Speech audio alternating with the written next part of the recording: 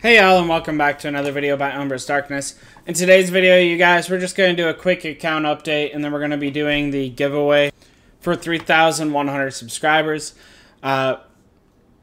Before we get into the account update, real quick, you guys, I know I haven't made a post or a video in like 5 days. If you're in my Discord, I told you guys yesterday, it's because I got a dog.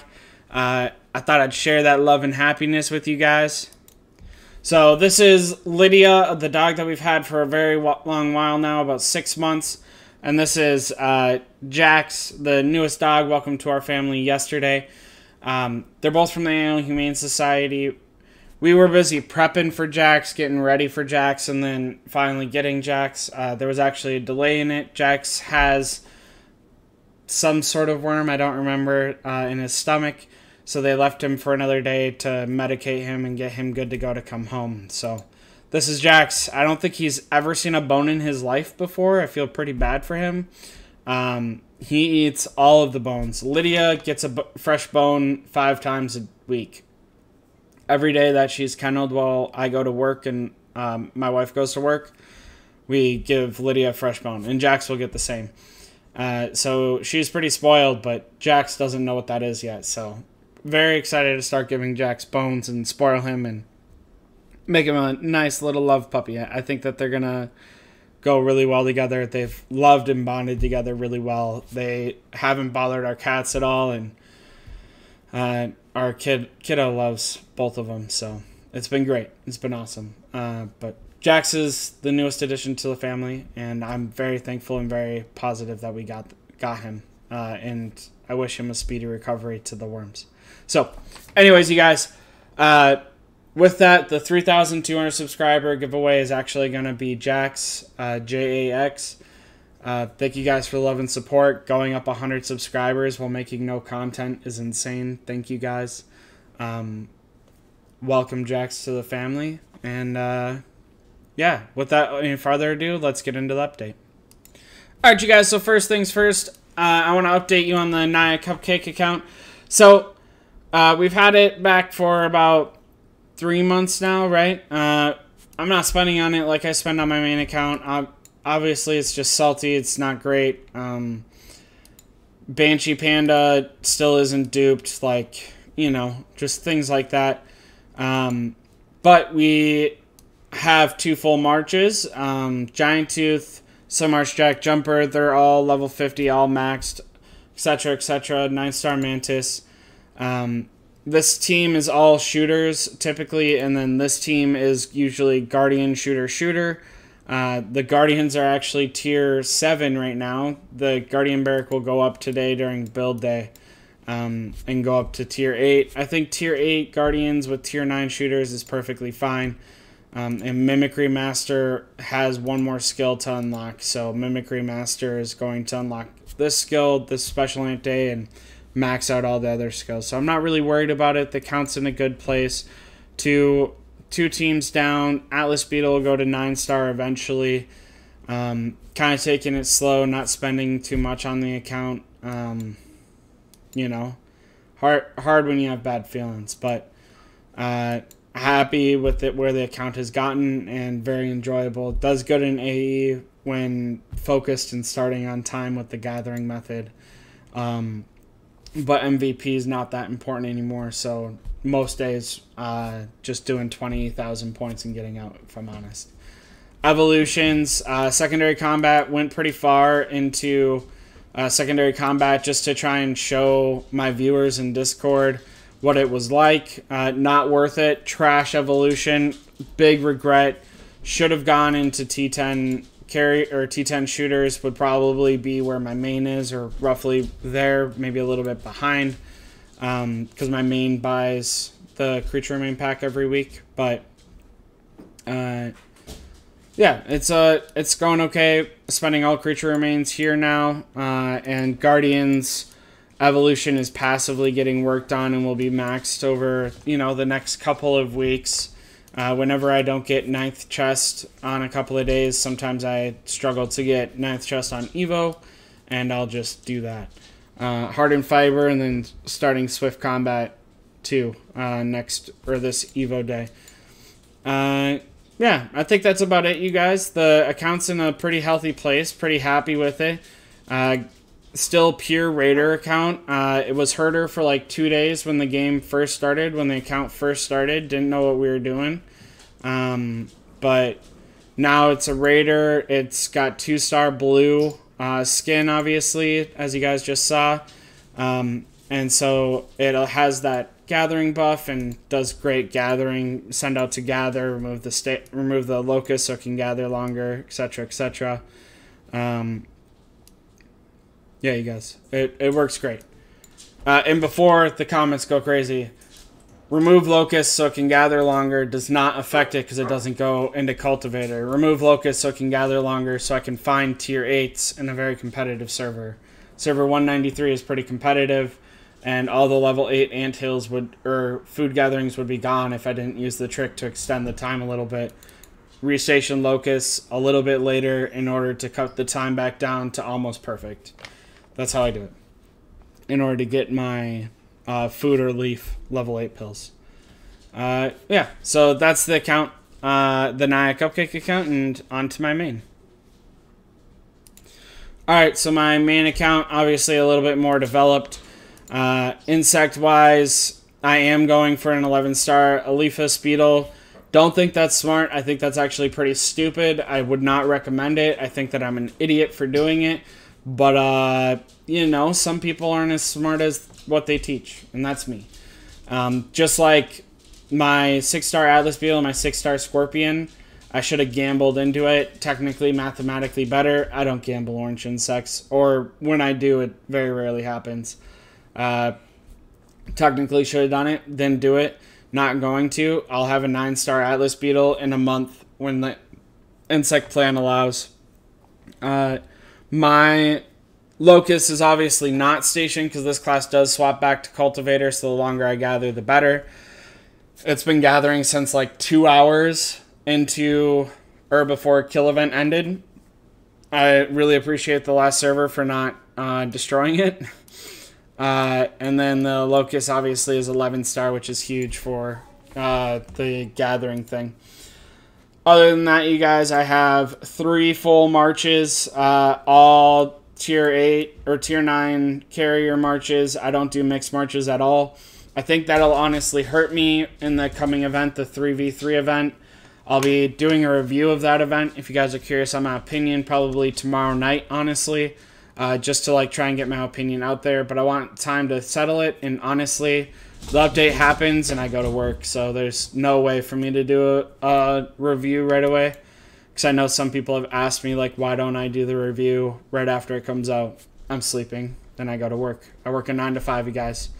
I have a family to support. So Giant 2 Slim Arch Jack Jumper, this is the exact teams that I'll be running initially. My Chicory Master is not duped. I don't want to talk about it. My Chicory Master is not duped. So Chicory Master isn't going in there. Maybe one day, you know, Lord willing, the developers' mercy, I'll get a Chicory Master dupe. But until then, Giant 2 Slim Arched Jack Jumper, Dark Giant, Golden Armor, Golden Venom, and then New World General, Bullet, Golden Sugar.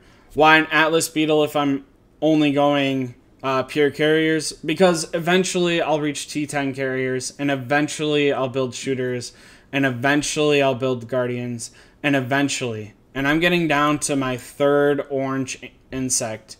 I truly believe that getting 4 9-star orange insects is better than getting 1 11-star orange insect, etc., etc. So my 3rd orange insect is going to be an Atlas, and my 4th orange insect is going to be a potato. By that I mean a potatomine, the crab insect, or maybe the carrier exclusive insect like the Guardians just got. I'm sure that'll be out by then. I'm not going full bore on this event because I got a dog. So, you know, Jax is way more important than getting a crab or getting a Chicory Master dupe. So that's where this account's at. On the formation part, I think the formations will be solid. I have a channel in my Discord if you guys are curious what you want to do. Evolutions wise, I did a little bit of secondary combat just to see what it was like. Again, huge mistake. I maxed out level superiority too. Huge mistake. Not great. I go against Guardian T8, Shooter T9, Shooter T9 all the time, and I do not do great all the time, especially in duels. Duels being the main form of PvP now. Guardians just absorb so much damage. Yeah.